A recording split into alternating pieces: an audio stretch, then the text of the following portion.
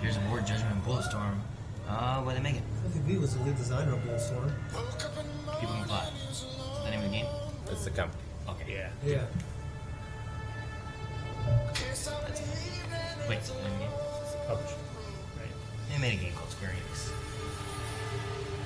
Not actual game.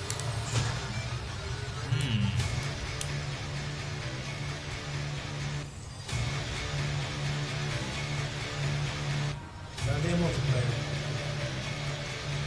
I love multiplayer. You know that's multiplayer. Oh, is this the PvE thing that we saw before? The 3v the bomb or whatever? No. I don't think so. Ooh, it looks like Ruby Rose. Whoa! So what is this? I don't know. Outriders. Huh. Alright. So we've got bikes.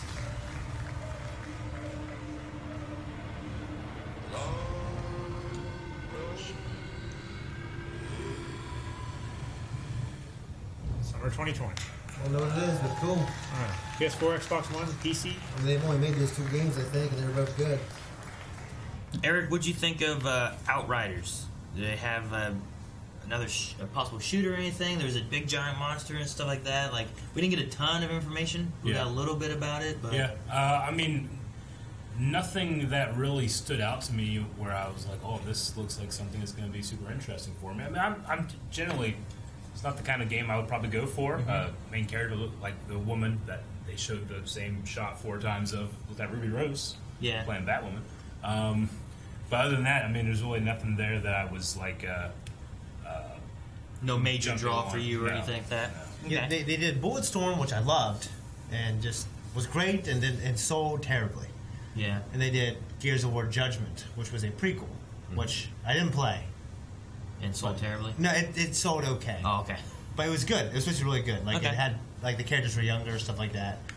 But the things that I love about Gears of War, like, from my understanding, they weren't all in it, you know what I mean? So I don't know. I know they made these great games. So if this is a passion project, and now they have all the means to do it, then I'm interested. Well, Yeah.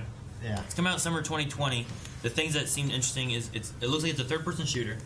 From like little snippets of like seeing what was on their screens when they were going through this quick stuff. Yeah. But they also mentioned it's a 1 to 3 player drop in, drop out. Yep. Which kind of reminds me of like Diablo was like that, where you kind of like play through with friends, invite them, they could drop in, play with you, go through dungeons, drop out, and it just scales up and down the difficulty based on how many people you have. Yeah. So that seems interesting in a shooter aspect. I don't think I've ever had a co-op shooter game like that.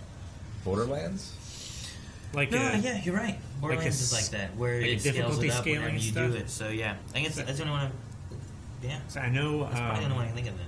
Division also does that, where you can like hop into another player's instances and it ranks you up. If it does that, it has to have some kind of RPG element to it, then, right? Because Borderlands definitely has an RPG kind of element to it, and then Division also has like that weapon scaling RPG leveling system that they have too. A loot system. So, maybe they'll have something along those lines with the way that it plays. In Maybe. it too. Maybe so.